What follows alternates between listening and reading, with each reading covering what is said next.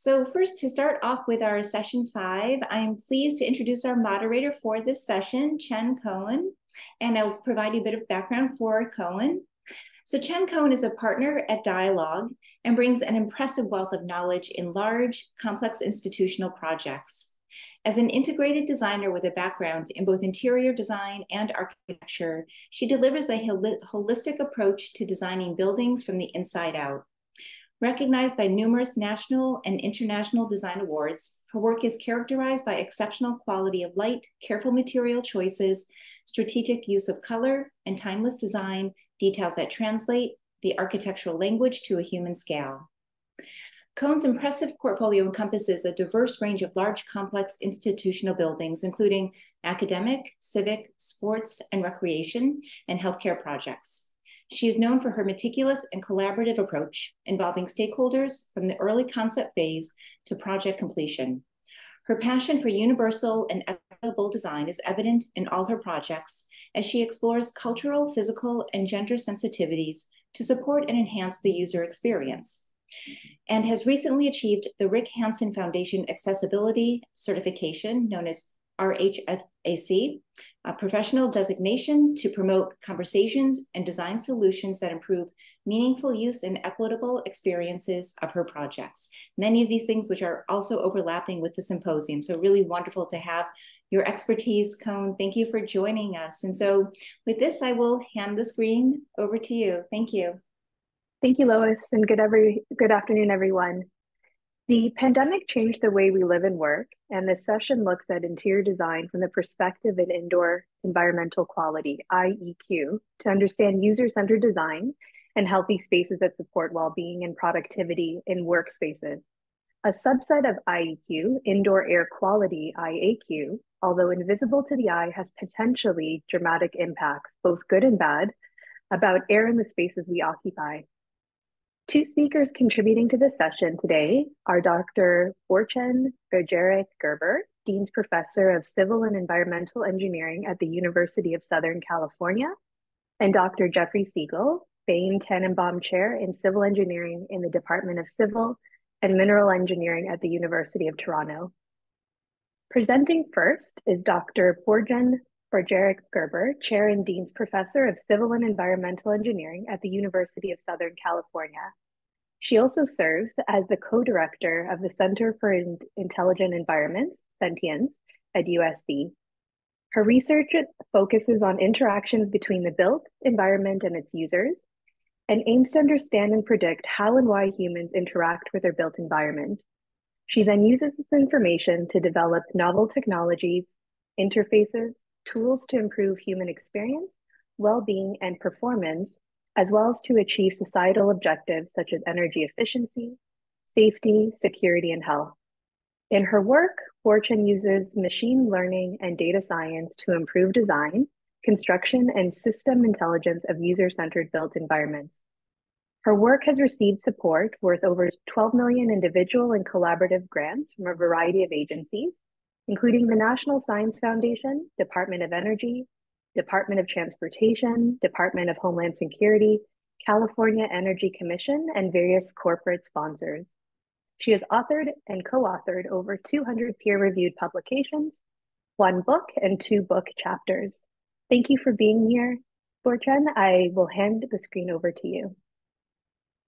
Thank you, Cohen, for that wonderful introduction. I am going to start with sharing my screen. Hopefully everybody can see my screen. Great. Cohen, thank you again for the introduction. Louise, thank you for inviting me to this important event. My name is Burçin Beceric-Gerber. I am a professor in the Civil and Environmental Engineering Department of University of Southern California. I'm also the department chair for the last 2.5 years. I have a mixed background. I have been traditionally educated as an architect, focusing mostly on the architectural engineering side of design. Then a few life-changing events made me pursue construction engineering and management at Berkeley. And I was very much intrigued with technology in the region. So I wanted to continue my studies, focusing on the intersection of engineering, architecture, and enabled by technology. So I worked briefly as a technology consultant in an environmental engineering firm. Then I joined USC in 2008. And since then, I've been working in an area called, we call human building interaction. I'm going to explain that very briefly. So here you see a couple links if you're interested in learning more about my research and our Center for Intelligent Environments. The links are provided. So in my lab, we focus on human-centered built environments. I try to bring my background in design, architecture, and engineering together to focus on buildings that are designed, constructed, and operated around occupants' needs. This is a very rich area if you think about different building types, as well as different objectives that these buildings support. So I try to understand building occupants' needs, requirements, habits, and bring those into the building design and operation as best as we can. So this is a new or maybe emerging field, human building interaction. This is a graph that we have generated with more than 25 authors that shows different pillars of human building interaction. And I think the one on the left top is important, human performance and well-being, right? That's what the buildings should, or the built environment should support, in our opinion. Of course, building design and operation are very important, supported by the technological sensing and awareness. There are different connectors here, and in the middle you have equity, privacy, sustainability, but there could be also other objectives, of course, individual and societal. So health intertwines with our built environment, shaping our well-being. Just looking at these two pictures, probably you have different feelings, emotions triggered inside you.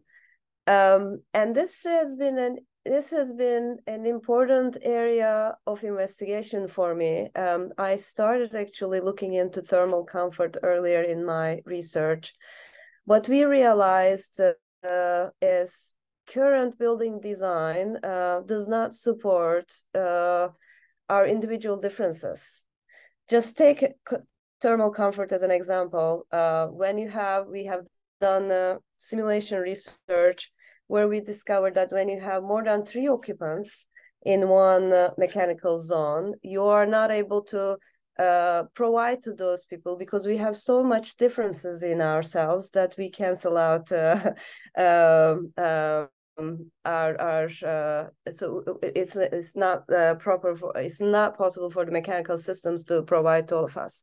So this is a collaboration with a global engineering company, Arrow, where we have developed this intelligent desk with sensors embedded in them, that this desk knows you, what your preferences are, and provides lighting and thermal conditions per your preferences, and that also reduces the centralized HVAC system requirements. One part of this research was ergonomics.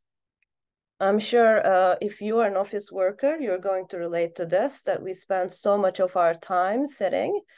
And this is a collaboration with colleagues from occupational science, where we're trying to understand what happens to our body when we're sitting behind a computer extensive periods of time. And then other parts of this research relate to how do we communicate with the occupant,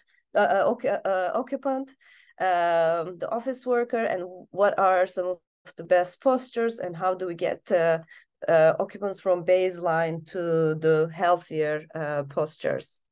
As this research was happening, pandemic started.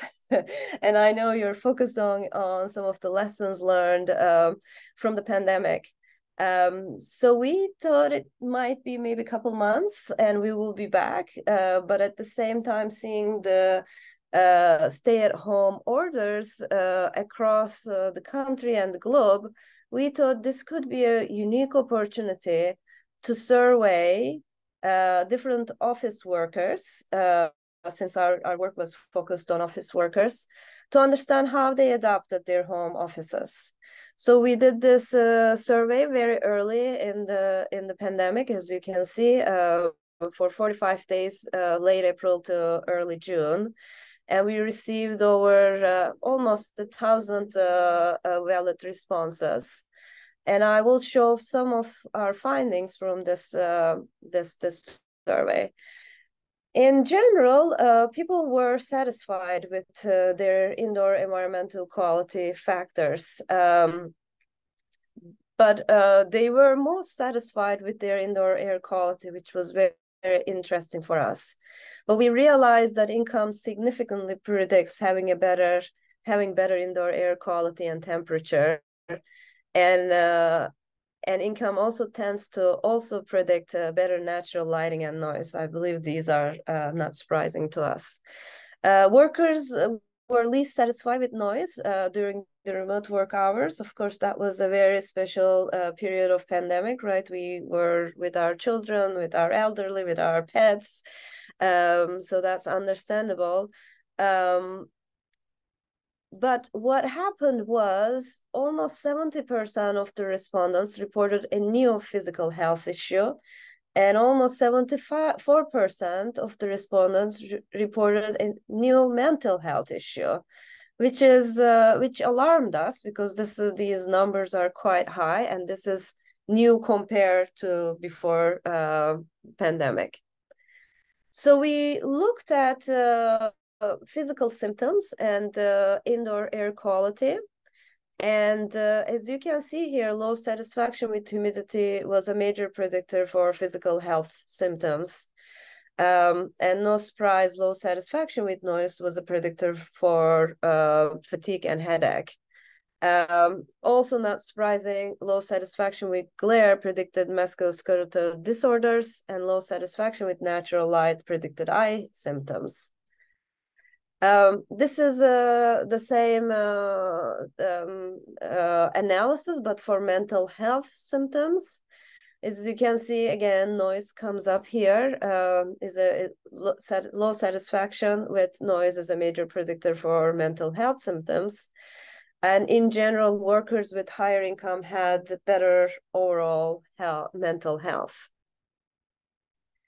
So one of the findings that jumped out for us was stress in the survey. 50% of the study population indicated they had increased stress. And that is also understandable, right? The uncertainty that comes with the pandemic and having to adapt overnight, at least in California, from normal working conditions to remote working conditions. But we got really interested in this, and we said, taking some of our research in thermal comfort, looking at indoor air quality and other factors, can we also predict stress and what contributes to stress in the built environment? So we, and sorry, I should have mentioned, starting now, I'm going to have some questions for the group here. I don't have the answers to all of these questions, but I thought having these provoking questions here and there might also trigger some thinking on the audience side, and we can discuss some of these questions as well. But one of the questions we asked was, with the rapid advancements in sensor technologies, what truly healthy buildings could look like in the near future. So stress, coming back to stress, we looked at literature. And we've seen there's a lot of stress research using physiological sensors and other data from the environment or the occupants. But mostly they looked at distress, which is the negative stress. But there is also eustress, which is positive stress, and this is the stress that you feel, but you're still enabled and you're very productive. Maybe you're working towards a deadline. I'm sure you felt that there's stress, but it's not a stress that is negatively affecting you. So we wanted to understand how we can actually differentiate eustress from distress, because you want to have eustress in the environment and reduce the distress, right? You don't want to take stress out. So there are so many physiological signals of stress, as you can see on this slide. And there are also several behavioral signals of stress, from speech to facial expressions to posture and more. So there are also many sensors these days that you can capture these physiological and behavioral signals with varying costs, as you can see also on the slide. So we did a lab study. We started with a lab study where we brought 50 participants, office workers, in a low stress and a high stress environment. I'm not going to get into the details. Probably we don't have time for those. But during these experiments, we have collected their physiological sensors, information, but also action units on their faces, their gaze, and their human computer interaction indicators as well. So here is one chart that I'm showing you, because what we were interested in is what is the least amount of data we can use, because collecting data and processing data and analyzing data has a cost, and how we can get what is the combination of the data we can get the most accuracy. And here you see different combinations. If you use everything, you're reaching almost 82% or 83%. But one thing that we have realized through numerous analysis is electrodermal activity and skin temperature were the best features to be used in machine learning algorithms to be able to differentiate eustress from distress. Okay, so one question, and this doesn't have to be related to stress, but how to balance cost, privacy, and security with accurate health detection, right? With all these sensing mechanisms available to us. At the same time, while there is so much research on health in buildings, there are not many implementations in real buildings. And if you look at what the objectives are from a building manager or an employer perspective, there's staff retention, revenue per employee, lowering absenteeism and presenteeism, or if you're in a environment, learning environment, maybe academic achievement or higher student test scores. If you're in a hospital, reduced length of stay, right? So that made us think, like, how can we prove that healthier environments also lead into productivity? Because I know from my previous research, to convince building owners, you always have to also prove to them that there are productivity benefits, specifically in the office environments. So we started looking at how buildings affect stress, creativity, attention, and productivity. And I'm going to show you one set of results from that same study. But these are some of the facts that 83% of American workers in the United States suffer from work-related stress. Of course, there are productivity loss implications as well as financial cost implications and such. So here is a busy graph. Maybe I have a better interpretation of all of that, and it is this one. This is Yorken's Dawson law, and I'm happy to share the papers that outline this. But what we were able to prove that this part, at the lower part, where I don't know if you can see my cursor, is where there is no eustress or distress. This is the part that you're bored, right? As you climb up this curve, this is the eustress part, that you are engaged in your work.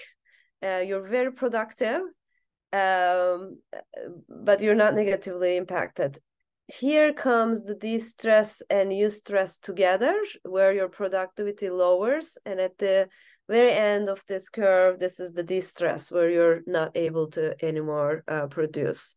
And this is a York-Dawson law, is a well-known curve, but what we were able to do in our research is quantitatively map the data that we collected from participants in terms of their productivity and stress into this map. So, considering the multifaceted nature of health, how can we systematically measure and address the impact on productivity within varying work environments, right? I showed you one lab experiment, but health in buildings has, is multifaceted, from colors to patterns to biomes to, I mean, you name it, right? There's so many different considerations to make. If you take it to the built environment, of course, there's also more to add into those considerations. So it is a difficult question to answer, but isolating and quantifying the specific components of built environments that contribute to increase or decrease health levels, I think, is a very important one. And as you can see from my presentation, I'm very interested in quantification. And we did some studies actually in the lab to look into how built environment can facilitate better health outcomes, and these were related to stress. We looked at, for example, the bergamot scent, and we showed mathematically that, or through data, I'm sorry, that it reduces heart rate variability signals after a stressor, which is an indicator of stress. But what we realize is that there are gender differences. Male participants reported differently, self-reported different than the female participants, even though their physiological sensing was very similar. We looked at white noise, and we found that exposure to 45 decibel white noise reduces electrodermal activity compared to ambient noise, similar ambient noise while at work. We also looked at color temperature. We're working on analyzing those results. But everything I've shown you so far are related to or outcomes or findings from short-term experiments that are done in the lab, right? And those are great because you can standardize, you can control the environment or the variables you want to measure. But the disadvantages is artificial setting, right? Even though you can control in a naturalistic environment, these variables coexist. Long-term studies are important, but they're very difficult. They're time-consuming. There is high dropout rates. Data becomes huge, and you have to have good ways of handling large data. And here is one example. So the study that I have shown you was a 70-minute study, the stress one. And we artificially induced stress, and we had 2.5 gigabytes per participant in terms of data. This is another study we're undertaking right now. We're collecting data from 30 office workers for about 6 months, both from their home offices and their formal offices. And we're going to have about 80 gigabytes per participant. And it is realistic stress conditions. So that's one good thing about lab experiments, that you know that you're stressing them because you do pilot studies. So you know the data will be useful from that perspective. In realistic environment, we don't know what the conditions are going to be, and we have to work with the that data. So one question that I always ask to my students and my colleagues is, to what extent control lab findings be generalized, right? And is there any lines we can draw between experimental control and real world applicability? So we looked at the literature and we found 75 longitudinal studies linking indoor air quality to built environment, relating to different outcomes, right? This could be energy, comfort, health. We found only 14 of them examined health, IAQ's impact on health. And only 6 of them ask for ecological momentary assessments. These are assessments that you ask how they feel from the participants. And those 6 only had 1 daily EMAs. And only 2 studies implemented multiple daily EMAs. So you see here how the research narrows down. So in our study, we have 4 EMAs a day over 6 months. We'll see what we can see. But what we are interested in our study is quantification of the duration and frequency of exposure of some IAQ factors on health. And we also want to understand the link between productivity and health. And I am very interested combining my previous research and on energy efficiency and human health.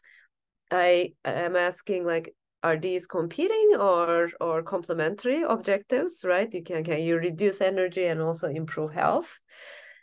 And I'm interested in the control part as well. So once we know the answers to these questions, how do we operate buildings at the nexus of comfort, health, and energy? So I mentioned this new study that we're collecting through EMAs, sick building syndrome, symptoms, comfort levels, productivity, mood, and stress. In the middle, you see the physiological data we're collecting, and on the right, you see the indoor environmental quality factors we're collecting. So we would like to understand, and I shouldn't maybe even put this there, but we are looking at only 1 participant and trying to understand how their mood and productivity are impacted by indoor air quality, but there's nothing to conclude here. So as we dive deeper into the relationship between the built environment and stress or health, right, other aspects of health and well-being, what we will uncover is a very interesting path, I think, to take for researchers who are interested in this area. But at the same time, these are some of the considerations. I'm almost done with my presentation. Health benefits of improved working conditions should be quantified and fed into the operational costs. I think that's one way to realize some of our findings, research or lab-based findings into the real world. But there's also a collective consideration of built environment features is important, right? And this group here with designers, interior designers, and other designers are important because there's color, contrast, materials, natural shapes, patterns, choices, all that kind of good stuff, and their effect on well-being. But then there's also lack of consideration of individual preferences, right? Personalized approaches are really important. And how to realize that in the real world, in the real world building design is very important. So lastly, I want to mention a network that I am part of, and it is well-being in the built environment network. And we have been operational. Actually, we got this grant in October 2019, right before the pandemic. But then we had to turn every activity into virtual in the first 2 years. But the aim of this network is bringing different networks focusing on health in buildings together, from health sciences to engineering to design to social sciences, to start exploring together and working together. We are going to submit another grant in December for phase 2 of this network. And if anybody is interested, please email me and we can discuss how we can include interested parties.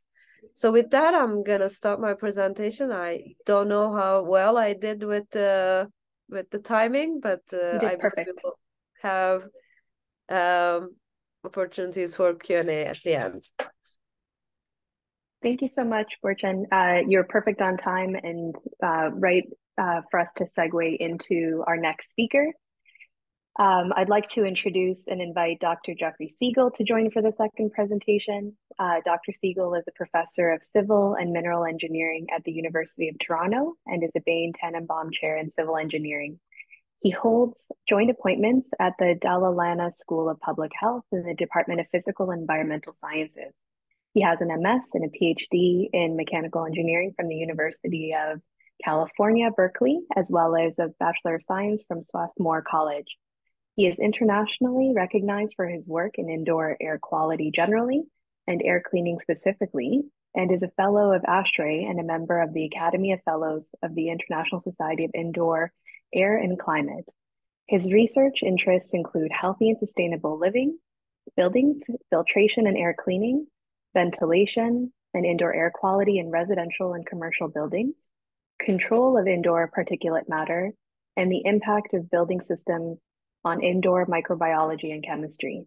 He has published over 100 peer-reviewed journal articles on indoor air quality and related subjects and has been active in disseminating information about filtration and ventilation solutions for COVID-19. Thank you for joining today. I'll hand over the screen over to you, Jeff. You're Great. muted. Thank you. Perfect. You're good. I'm good. Okay. Thank you very much for the introduction and for the invitation to be here.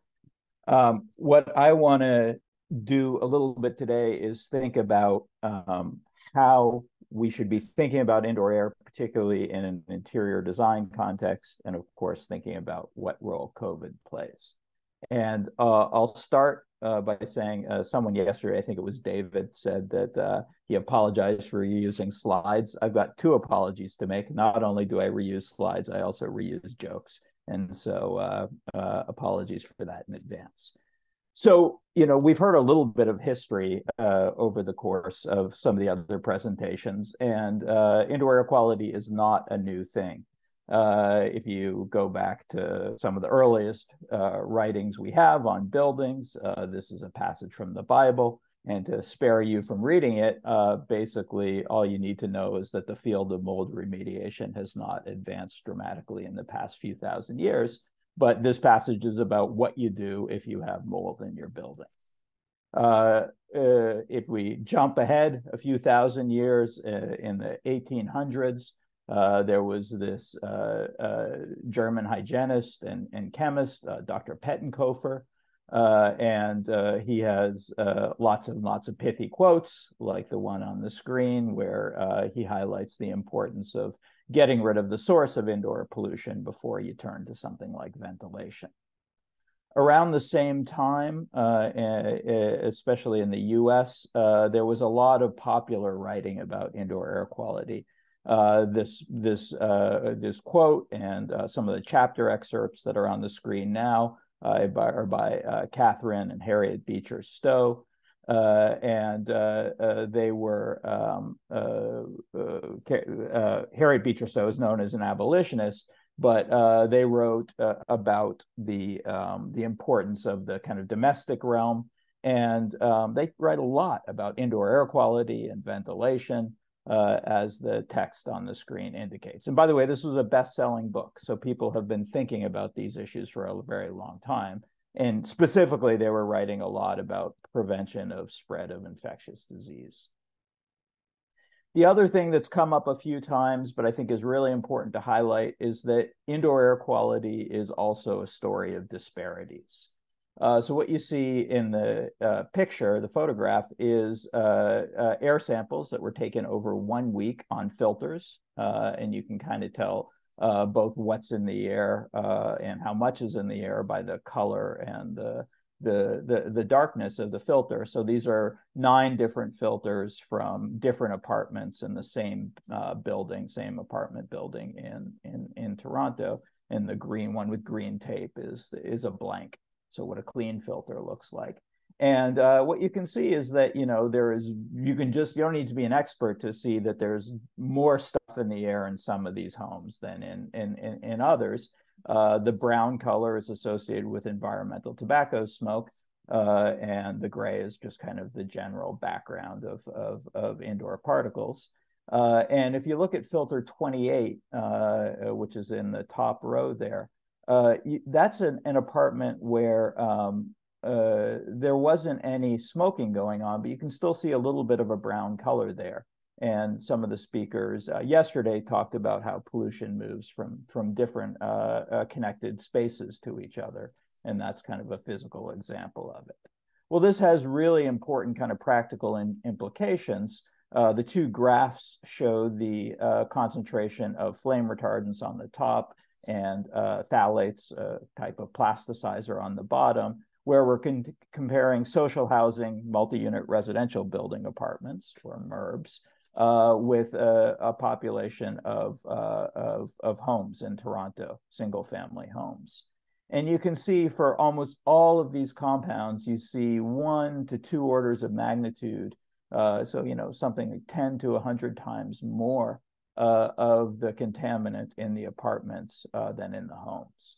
And we see this over and over again with COVID, with a variety of indoor air pollutants, that different people are differently exposed and differently at risk. And that's an important piece to have in mind. So I also like to talk about myths in indoor air quality. And I picked 3 myths that I want to talk about today because I think that hopefully they'll generate some discussion, and they respond, at least some of them, to some of the things that have been said already. So one of the things we might think about when designing a building are the architectural coatings. And in this case, I want to talk about paint. And most of us have an experience with paint. And, a classic thing we might do, because we want to do the right thing from an indoor air quality perspective, is to use a low VOC paint. VOC is a volatile organic compound. Shelley mentioned them yesterday. And so low VOC paints, they smell less. They do, in fact, emit less VOCs, and they dry faster. So that seems great. However, if you look in the literature, what they're doing is they're emitting less overall VOCs, but they actually have higher emission rates than some VOCs that are important for our health. They also emit another class of compound called semi-volatile organic compounds, many of which we might have health concerns about. And in general, you see a lot of kind of poor ventilation recommendations, saying you can occupy sooner because it doesn't smell, when in fact, they can be quite harmful. So of course, people go further and they say, well, why don't we use no VOC paints? And there's a variety of no VOC paints on the market. Most of them use linseed oil or something similar as the base. And linseed oil is very chemically reactive. So if you have ozone, which was talked about a little bit yesterday, or other oxidants in the space, you get chemical reactions, and the paint emits a whole bunch of things, including particles that might be important to health. And so this is a good example where we think the right thing to do is to use one of these green building materials, but they can actually cause significant indoor air quality concern. And so what's the right thing to do? I prefer to paint with ordinary latex paint and wait as long as you can before occupancy, as well as, to the extent possible, think about surfaces that don't need to be painted. Another example is the idea of integrating plants. And there is a lot of information out there suggesting that plants improve indoor air quality. Lots of messaging, including from some reputable sources, saying that plants are a good thing for indoor air. Most of this stems from an article that's 30 years old or so at this point. It was done by a couple of researchers from NASA who they looked at a bunch of plants and a bunch of VOCs, and they saw that when they did experiments in a sealed chamber, that they would see a diminishment of many of these VOCs. Now, the challenge with this research is that it was done in sealed chambers. Buildings are anything but sealed, and there's a lot of other things going on. And if you look in the literature, and the graph I just put on the screen is a review paper where the researchers looked at a whole bunch of different studies on plants, and they looked at how much they actually clean the air. And their findings were that plants did not clean the air at all. That value on the x-axis there is something called the clean air delivery rate. It's a measure of cleaning power. And these are just tiny, tiny numbers. Plants simply don't make a difference at all to indoor air. And so this is an interesting myth that's very prevalent. And it's kind of a little bit worse than that. If you look in the literature, there are many case studies, a couple of which I put on the screen, where it shows that plants can contribute. The top one talks about fungi and some fungal byproducts that can be quite serious, particularly for immunocompromised individuals. The bottom one talks about microorganisms that can be emitted from hydroponics, so even if you take out the soil. And, you know, I don't want to overstate this. I don't think you're going to die if you're in a building with a plant, obviously, but I do want to point out that sometimes we do things in indoor air that can present risks for some of the inhabitants in the space. And then the last example I want to talk about here are essential oil diffusers, especially because they just came up. So I never really thought much about essential oil diffusers until we were doing a completely unrelated study on filtration. And we were in a bunch of different homes in Toronto. And there was this one condo in downtown Toronto where we measured the particle concentrations in this study over the course of the year. And every single night at about midnight, you would see this massive increase in particle concentrations in the space. It would go on till 3 or 4 in the morning, and then would diminish. And I had a lot of theories for what this was, but to make a long story short, the person who lived in this apartment ran an essential oil diffuser on a timer every night. And an essential oil diffuser, if you're not familiar with them, it's essentially an ultrasonic humidifier that you put some water in, you put your favorite essential oil in it, and it puts a pleasing scent throughout the room. Well, this got us very interested, and we did some research on different essential oils. So the top plot here shows the emission of very small particles from the use of an essential oil diffuser, and you can see it depends on the oil type. But you're seeing quite high emission rates. Certainly not as high as something like a cigarette, but not that far off as well. And so very high emissions. And that top plot was done with very, very clean distilled water, laboratory grade distilled water that we use for instruments. So when we did it with tap water, we saw that, for example, for the eucalyptus oil, you saw this 5-fold or so increase in emissions, because the emissions aren't just coming from the oil, they're coming from the minerals and other impurities in the water. And so, this is another example of something that, degrades indoor air quality. And a follow-up study we did, which is the second citation at the bottom of the screen, we took human subjects and exposed them to essential oil diffuser emissions and then had them perform a cognitive battery. And what we found when we compared a placebo case to the case where they were exposed to essential oil diffuser emissions, the one finding that was very, very resonant is that people made more impulsive decisions. And so this, probably partially explains why when you go into a store and they're putting a scent in the air, part of the rationale behind that is to make people spend more money. So another good example of a myth. So I want to kind of transition from that to kind of the very big picture here is we have this serious problem with indoor air. We know how to solve it. Others have talked about this over the course of the symposium. We want to get rid of sources to the extent we can. Once we've done that as much as we can, we want to ventilate. Once we've done that, or sometimes that isn't always possible, we want to clean the air. And we also want to keep the environment dry. So in this context, this broader context, we also now have COVID, of course, and we have many other infectious diseases. And so we have this new challenge, but also, I would argue, a new opportunity. And so many others have talked about this Swiss cheese model. And so I'm not going to go through it other than to say most of my research focuses on the idea of the holes in the ventilation and filtration layer. And so what I want to do for a lot of the rest of today is kind of talk about those holes and how they manifest in real buildings and what we might do from an interior design perspective to address them. So the first comment I want to make is that we really have to think about what kind of spaces. So if you have a high-risk space, you need more of those layers of protection. And you know, there are some of the risk factors that many have already talked about in the symposium so far.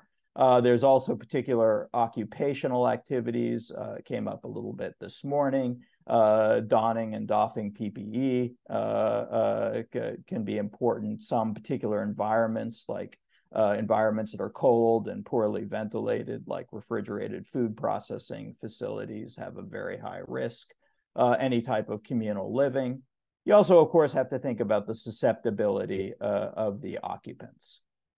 And so the very big picture here is, you know, first of all, from a design perspective, you have to think about the space that you're addressing and how many layers you need to have for protection. So I mentioned most of my research focuses on ventilation and filtration. When we say ventilation, we mean fresh air coming from outside. When we say filtration, we mean air that is recirculated in the space but is cleaned of respiratory particles or other particles. And, you know, before I talk about a lot of things, I want to just highlight that nothing I'm going to talk about today is a silver bullet. These things don't magically replace the need for other measures we might do. But I think Dr. Prather mentioned this, you know, they offer a lot of benefits beyond just COVID-19 transmission risk reduction. And I think further, they've been kind of underutilized. So we know a lot about how to do ventilation and filtration well, and that's not what I'm going to talk about today, but here's a very quick synopsis, is that basically we have to pay attention to these things when we do them. And do them well. And so I think that there's potentially a little bit of a disconnect here, because a lot of the things on this list don't necessarily interface, at least in traditional ways, with interior design. And so I would argue that interior designers are really important to issues of indoor air quality for a few different reasons. The first one is that they're at the table when a lot of these decisions and a lot of this material gets discussed. And so I think it's really important that very often those with public health expertise, those with specific engineering expertise are not at the table when these things are discussed. And so that's one reason why it's important. The other reason, and I'll go into detail on this, is that interior designers have a lot of impact on the context. And the context really affects how well ventilation and filtration and other measures will address indoor air quality generally and infectious disease transmission as well. And so in order to address indoor air quality, we need a few things. We need good information. We need the ability to understand the impact of decisions we make about the interior, and we need to proactively address some of the infectious disease issues that have been discussed here today. And overall, that's how we get to promoting healthy indoor environments. So let's start with the good information. Good information on indoor air quality is actually much harder than it seems. Very few jurisdictions, if any, is indoor air quality regulated or regulated well. There's just this whole list of compounds of interest. You know, we've been talking a lot about COVID-19 at this symposium, but you know, there's a million other things. There's other diseases, both respiratory and otherwise. And there's also a lot of misinformation, and the misinformation takes different forms. We sometimes have misinformation that comes from nominally trustworthy authorities. We have misinformation that comes from manufacturers of products that purport to improve the indoor environment. And so, there's a quote here from Dr. Pettenkofer again, that there is a lot of potential for misinformation here. And so I encourage people to think about a variety of high quality independent sources. And I've listed a few here that all have good information on indoor air quality. And, this is not all North American, of course. One example here is Hong Kong. The Hong Kong government has a series of these very good pamphlets. Some of them run to 20 or 30 or 40 pages that talk about how to address different indoor air quality issues and in different environments. And so there is a lot of good information out there. And there's a lot of efforts like this, and this is one I'm going to talk about because I was involved with it, but there's many, many others throughout the world. And we recognize that a lot of community congregate settings were not being provided with good information about how to protect their users and their employees from the pandemic, as well as general indoor air quality issues. So that led to a checklist that was kind of a plain language guidance for community organizations on how to reduce transmission of COVID-19. We ran for, and we're still running, but we ran for over 2 years, office hours as much as once a week for community organizations, where organizations could sign up and come in and talk about their specific facilities. We've tried to respond to issues that become important. We had a lot of wildfire smoke in Ontario this summer, and so we provided guidance on wildfire smoke. And again, you'll find many, many efforts like this throughout the world. So I want to move from information to context. So the context is so important. So what's on this graph here is the probability that a particular air cleaner will have a given effectiveness. So what we did here is we took over two week periods, and this is Rafsan Nayan, who's a student working with me. He took this air cleaner, and for 2 weeks he ran it on low speed, and for 2 weeks he ran it on high speed.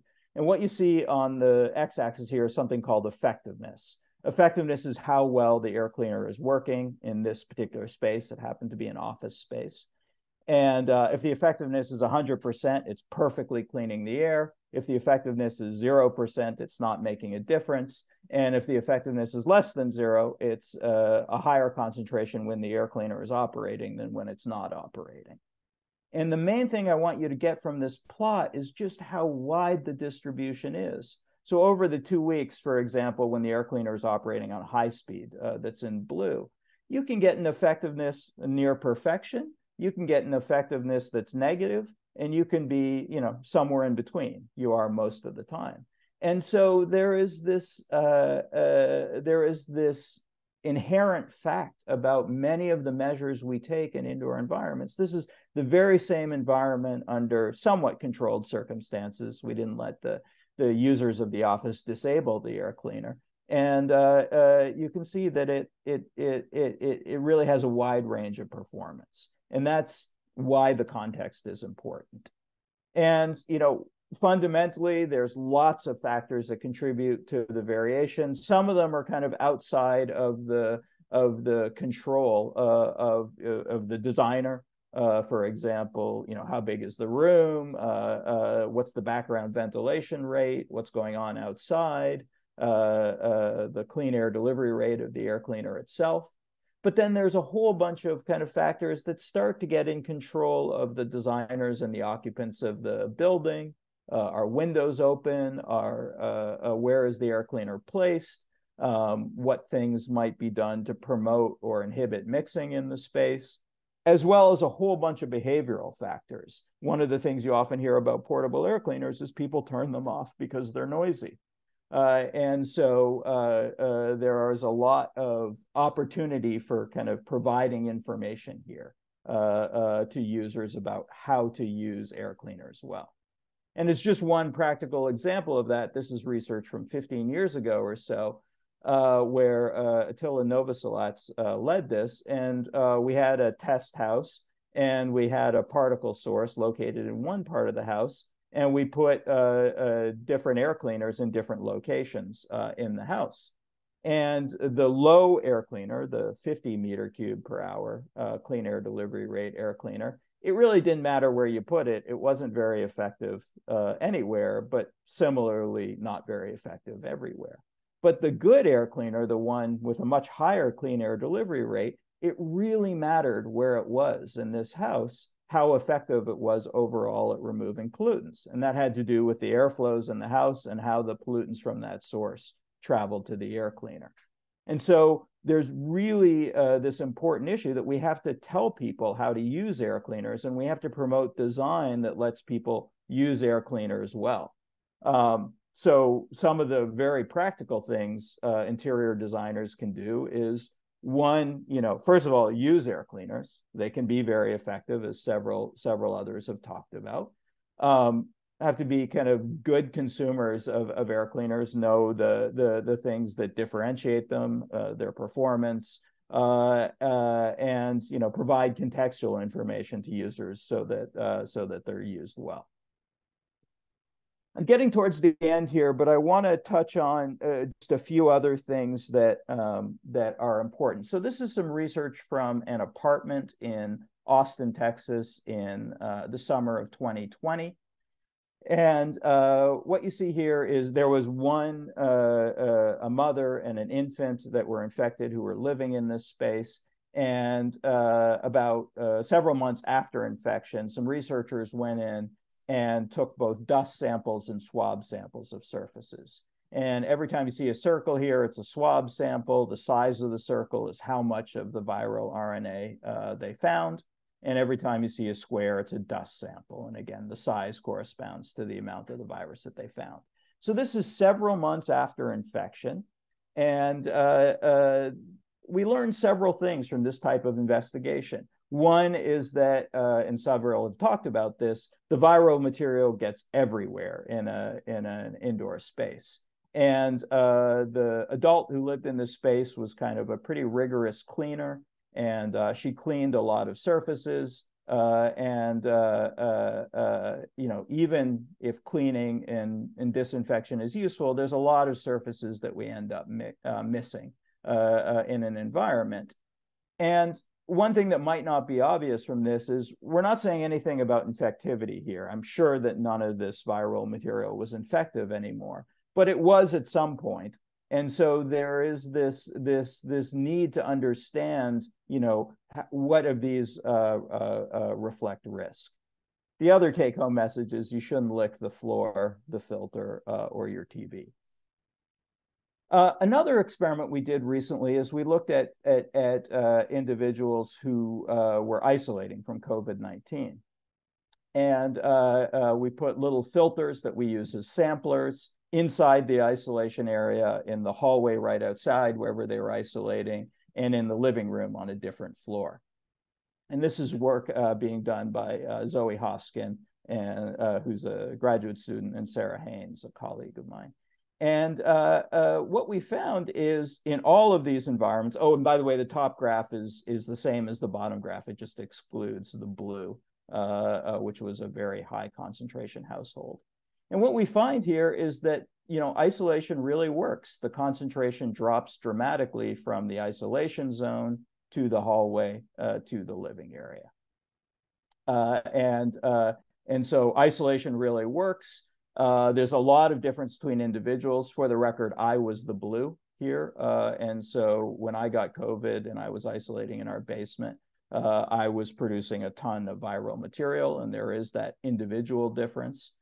And again, we really need to understand what kind of infection risk this conveys, not just the spread of the viral RNA. So there's lots of things that don't work too. Some have been talked about already. There's no kind of safe distance here because some of the viral material can remain infective over long distances. So this idea of, 2 meters is safe and further than 2 meters isn't. Another thing that's been talked about a little bit, but I think is worth highlighting specifically, is the use of barriers. So plexiglass barriers really only address large particles with substantial velocities. Everything else just goes around them, like the air goes around them. And there are some downsides of plexiglass barriers. They end up impeding ventilation and dilution in some spaces. And so they can actually lead to kind of a higher viral concentration on one side of the barrier. And so if you are using barriers, and they certainly have their applications, sneeze guard at a salad bar is a good example, but they certainly have their applications. They really need to be large floor-to-ceiling barriers, and you really need to think about protecting the person on either side, but particularly usually it's an employee side who's exposed to a lot of different people. So you have to still think about masking, air cleaning, and other measures. And of course, you have to make sure you're not messing up ventilation. So I wanted to finish with some practical strategies here. And one of the things that frequently comes up when people are talking about measures to reduce infectious disease or to improve indoor environments is just how much it costs. And I think that's really a false measure. We should talk instead about how much it costs not to do these things. And so there is a variety of data out there that show if we have healthy school and work environments, we get a variety of benefits. And when people calculate the benefit to cost ratio, which is mostly the avoided healthcare costs, but there are some other things that factor in it too, you typically see numbers. These are numbers for filtration of different efficiencies. You typically see numbers across a bunch of different studies that use different methodologies and different types of buildings where the benefits exceed the costs by a factor of 10 to 100. So we're kind of being foolish by not investing in this stuff because of these large benefits. I talked about good information earlier, and one thing I wanted to say explicitly is ASHRAE has, this far predates the pandemic, but it has this indoor air quality guide, which is available for free as a PDF, or you can buy a hard copy of it from the ASHRAE bookstore. And what this is a series of strategies to address indoor air quality, including infectious disease transmission in commercial buildings. And it's a series of about, I forget how many, 50 or 60 strategies, an example of which is on the right. And the book is divided into two parts. One part is kind of a plain language, clear guidance. It's very useful for discussing things with clients or for those who don't necessarily have all of the technical background. And then there's a companion back part of the book for each of the strategies that goes into the evidence and the details and how to actually practically do it. So it's a very useful resource for those in the workshop, for example. So just some parting thoughts here. I talked about the kind of disproportional effect. And I think that there's been a lot of people in the interior design community who've given a lot of thought to who is using spaces and how spaces might emphasize or de-emphasize existing disparities. And I think we have an enormous opportunity here to improve indoor air. People are thinking about it or caring about it because of things like COVID-19. And so we can address these things. The other last parting comment I want to make is that, indoor air quality is this little bit of a strange thing in that, it doesn't fit neatly into any profession. And of course, that highlights the importance of multidisciplinary work. But I also think it highlights the importance for interior design to really, take some ownership of this issue and integrate it into interior design practice. And I'll finish here. Thank you. Thank you so much, Dr. Siegel, for sharing these contributions with the audience. I'd like to ask Dr. Berderick Gerber to join us once again so that we can begin a question and answer session. For the audience, please share your questions through the Zoom Q&A function. Maybe I'll start in that I thought there was a lot of really interesting direct correlation in both of your kind of views in terms of the research that you're both leading. And specifically when it comes to the indoor essential oil of diffusers, it's a funny kind of correlation between both of your research. Jeffrey, you spoke about the example of the use of indoor essential oil diffusers and essentially how it degrades indoor air quality. And yet we heard from Borchen's study in that essential oil, specifically bergamot for, I assume, females, helps reduce stress and increases the well-being of users. How do you both suggest that as interior designers or individuals that contribute to built environments, balance the potential quality of indoor air versus the potential of de-stressing individuals, which may contribute to their well-being? I don't know if one of you wants to maybe we'll start there and get some thoughts around that kind of interesting balance of science versus well-being and how both of you are looking at these examples. Yes, so maybe I'll jump in first and say that I think that, by the way, that also shows up with plants. I didn't show exactly much of the research on plants that shows that people like environments that have plants in them. And so I have two answers to your question. The first one is I think it's so important that people have information. And so, people can make good decisions if they have good information. And so, the example of the apartment that started my whole interest with essential oil diffusers, we showed that data to the occupant who lived there and was using the essential oil diffuser. And it turns out, what they were really interested in is the humidification that they got. So we were able to share with them about things like steam humidifiers, which can raise humidity without causing some of the hazards. And so I think that information is so key. And then the second thing is, I study indoor air, but I more than recognize indoor air is not the beginning and the end of the discussion. And so there are so many practices we might do: smudging, burning of incense, use of candles, that people do for very important reasons. And again, it's just a question of, thinking about who's in the space when you're doing it and recognizing the risk. And one of the things I've learned from some indigenous health colleagues, they've talked about how tobacco, which can be very important in some indigenous traditions, it doesn't have to be burned to have the importance, the cultural importance, and the importance to practice. And so there's a lot of times where once people have the information about hazards, they can choose to adapt their practices or not. I don't think I can answer better than Dr. Jeffrey Siegel answered. I think his response relating to providing information to people to make the best choice. I think that's one of the most important contributions we can make as research community. And this, your example is perfect, Cohen, but it shows up in different places, even in my small experiment between males and females. If they're sharing the space, their responses were so different. Actually, females loved it and males disliked it as much as females liked it. So it was incredible. And I posed this question between health and comfort, or comfort and energy and health, right? You can look at it from a higher level goal setting perspective to a very operational day-to-day living perspective as well. That's why I said let's quantify, let's understand, right, and provide that information to the users, and try to understand what is the underlying motivation of the users. And sometimes I think, Jeffrey, you gave a great example, right? It's not the scent, it's more the humidification. So the more research we have, and the more we communicate that research with the occupants of buildings, I think the better it is, and also the building operators and owners, building owners.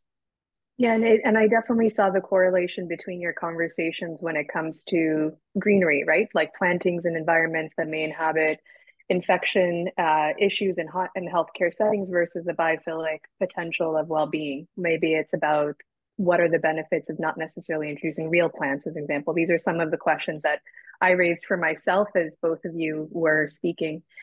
There was a question from the audience, if I may break to that, and ask Dr. Berger Berzar, considering that your recent research started in 2020, I'd like to know if the participants were required to inform you if they tested positive for COVID-19. It is now known that COVID-19 disease causes many symptoms, some in the acute phase, others in the chronic phase. Some 200 symptoms have been identified, some physical, some mental. Tying information of an infection and or long COVID into your study should offer some interesting insights. Can you elaborate on this topic? I think that the person is referring to the survey that we conducted.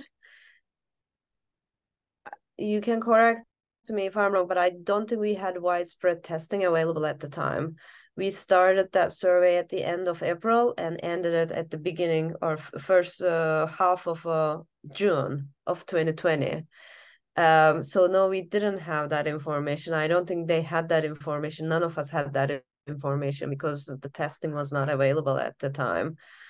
So I don't have that information. Yeah, I'm not gonna guess. No problem. And there was another question as well that asked, I proposed a CR box building workshop for my kids' school. One of the parents, an MD PhD, claimed that air filters were overly politicized and that not every room actually needs one. I didn't know how to respond. How would you have responded? Maybe we'll start, Jeffrey, with you. Yeah, so this gets into a really interesting issue. We actually wrote an article that was just rejected, so we're figuring out what to do about it, about this exact issue. Like, why do people think that portable air cleaners don't work? At this point, there is overwhelming evidence from a variety of different diseases and contexts that, you know, the best you're going to do is not change the risk. The worst you're going to do is not change the risk that much. And the best you're going to do is you're going to improve it a lot. And so the way that that I respond to that particular issue is, you know, I'm able to provide the evidence if people want. So again, it kind of gets back to the information topic.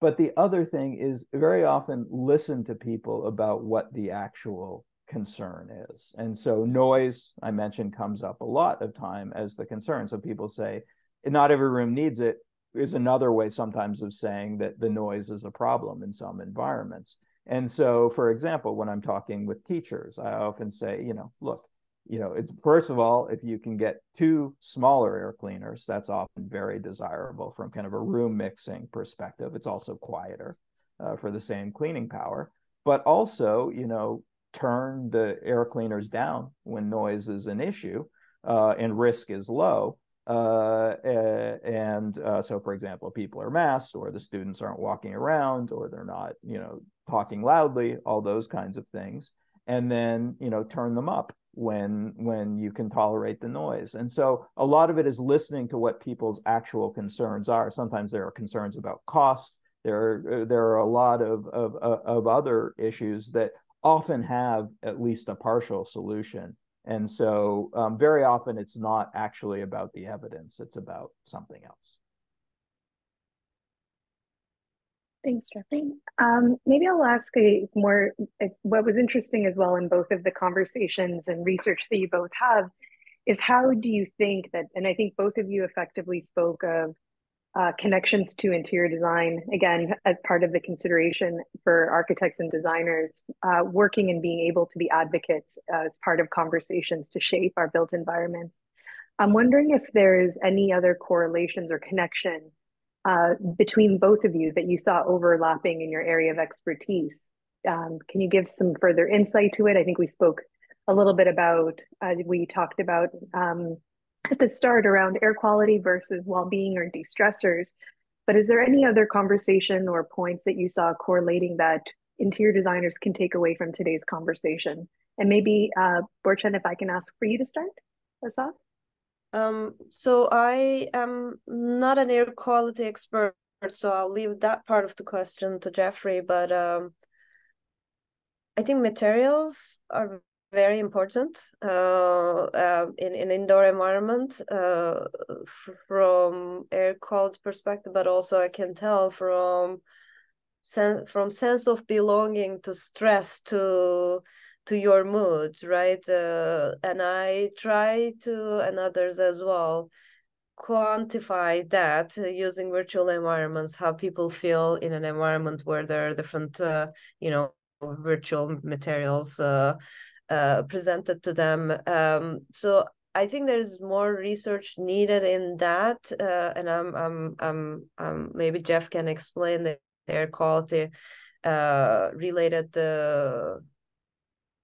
implications of materials, but I can see that that's not an easy hanging fruit, but it's a good example that maybe connects both talks. I would say that I'll talk about materials in a second, but I would say two really big picture things that connected is one is just the diversity of individuals in a building and even how we use the same spaces over time. And so we need this. I think that interior designers have given this a lot more thought, but have really given thought to kind of the flexibility of how spaces are used and what that means from the perspective of the individuals in the space and some of the measures we might take. So I think the diversity of individuals and the diversity of spaces are a connection point there. On the building materials, I mean, some others in this seminar talked about things like emissions from building materials. Dr. Farrow talked this morning about the role of different flooring materials in resuspension of particles. I think there's a lot of direct connections that way as well. But I think that another piece that interior designers really have much better than potentially some other disciplines is that we recently renovated the bathrooms in our house. And there was just this overwhelming array of, like, you pick a towel rod. There's like this overwhelming array of different towel rods and just like this dizzying array of possibilities. And so I think there's a lot of skill and expertise in the interior design community about how do we start thinking about material choices, material options, and how can we convey the pieces that are important to clients about how those things might affect indoor health. And so I think that's another point of connection that cuts across several of the discussions in the seminar. That individual differences is a very, very important one, actually. And that's a question I would love if anybody in the crowd or community can answer, because I get that question all the time. The question asked to me is like, okay, you tell me all of these things, but how do we really operationalize this in a real building? One example was around the discussion related to neurodiverse workers, right? They they might need different conditions in terms of lighting, in terms of noise, in terms of tactile surfaces. And one idea was like, maybe we create pods for them and then put them in this corner of the building. And then the other said, like, how is that inclusive? Putting them in a corner or like not integrating them with the others. I don't have a good answer to that. Should we think about spaces in a very different way? Maybe we're stuck in the way that we're thinking and it has to be in this way. Therefore, what we are telling, those differences are not met within that constraint. Maybe we need to change the constraints. I don't know, but that's a very good question. How do we satisfy multiple groups with inclusivity in mind, right? Absolutely. And cost. I'm sorry to go back to the cost, but that's also that I wasn't like this. But every time I present to a building owner or a facility manager, they're like, "But what about the cost?" So I started thinking about costs as well. It's definitely the correlation of when both of you, specifically Borjan, when you're speaking about individual controls and individual environments that directly affect individuals' well-being. My biggest question that started running through my mind is, as someone who works in large, complex civic or educational projects where you have, again, exactly what you're describing, a very diverse spectrum of individuals that use space, how do we actually implement individually controlled opportunities to increase well-being or even indoor air quality through individual uses when the entire premise of projects I work on is about bringing a lot of people together in a singular space? I don't know if, like to your point, if there is an answer or solution for that in terms of maybe it's different when you're designing homes, as an example. As Jeffrey, you noted, when you are designing your own individual house or an apartment or your small kind of controlled area, may be slightly easier versus larger kind of environments where big groups are kind of congregating and are meant to use. There was another question, if I may, from the audience, and I'll just ask just as a follow-up. This is specifically, Jeff, for you. Do you know of any ultraviolet germicidal radiation installations in public settings in Canada? Yeah, I mean, it kind of depends on how you define public settings, but yes, I know of many, many. In fact, one of the most famous studies demonstrating the benefits of UV is from an office building in Montreal, where they did alternate floors with and without UV, and there are just almost too many to count. And I think that I knew that Dr. Miller was going to talk about it, so I didn't talk about UV that much. But just like with everything else, the story of UV is much more a story of how it is used than the technology itself. I think sometimes we focus on specific technologies because they're easier to talk about, but the contextual piece is so important. So if someone lets those lamps get dirty, so they're not having the output or doesn't maintain them, or a host of other issues that occur with UV, then you don't get the same performance. And so I really think we need to move our thinking less from a particular technology or a particular focus to how are we using these things and how are we going through a reasonable design process to put these things in different spaces where they make sense. Perfect, thank you. There was an actual follow-up to our previous discussion around individually controlled spaces and differences. The question was, did the building occupants have suggested solutions on how to handle individual differences? And I know we kind of touched on it, but maybe Jeff, if you want to have any initial thoughts, and we'll pass it to Fortune as well. Yeah, so one thing is, I think there's a lot of reason to be optimistic on this individual case. So you can think about something like cigarette smoking. When I was a kid, almost every building allowed smoking in some part of it. I remember walking by the teacher's lounge in my elementary school, and it would be like a cloud of smoke coming out of it. And we've moved beyond that in our spaces. We've addressed this very serious health issue, and I think that so I think we have the ability to address even very big indoor air and health problems if we do it well. And I think that part of the certainly listening to occupants. I think it's also coming back to this information piece.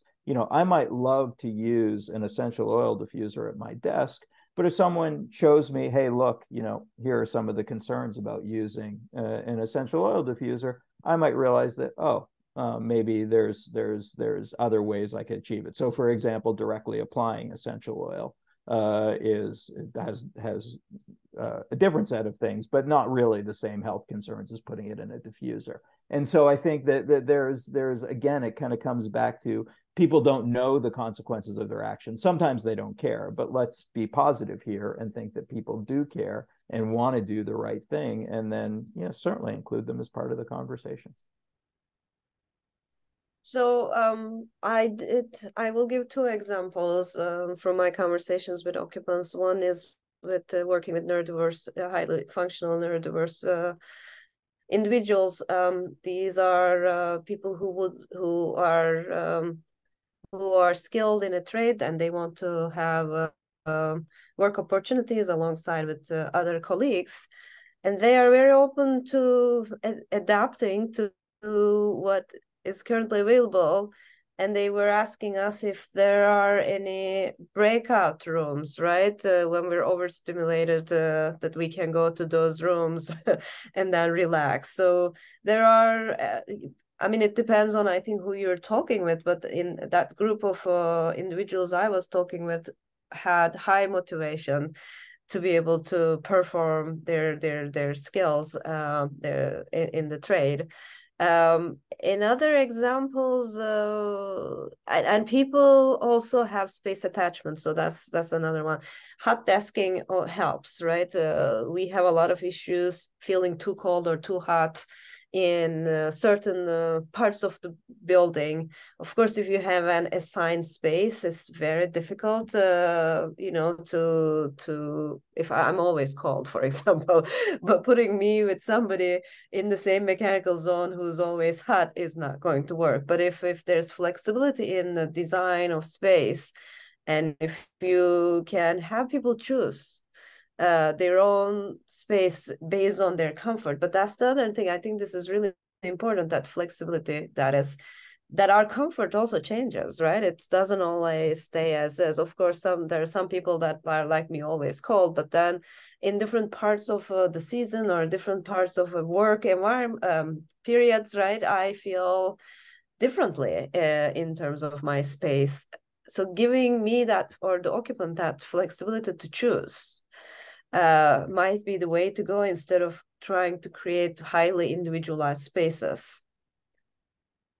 And sometimes I talk to the occupants, they talk about like a dial system, right? I wish there was a place like where I can dial lighting on and off, and they really want that like a DJ a table that they can turn things on and off or adjust for themselves. I think that would be one way of addressing that individual differences. Some really great points. And as someone who has a space heater underneath their desk in the office all year round, I sympathize with some of the individually controlled suggestions that you have. Same goes for task lighting as an example, in terms of being able to control your lighting at where you work. I think we're right on time. So I just wanted to thank Dr. Berger-Gerber and Dr. Siegel for sharing your insight and answering questions that will help interior designers gain perspectives for creating healthier interiors. With this, we're closing session 5 of the symposium. We'll take a 5-minute break, and we'll return for session 6 at 2:30. So thank you both for joining, and Lois, I'll pass it back to you.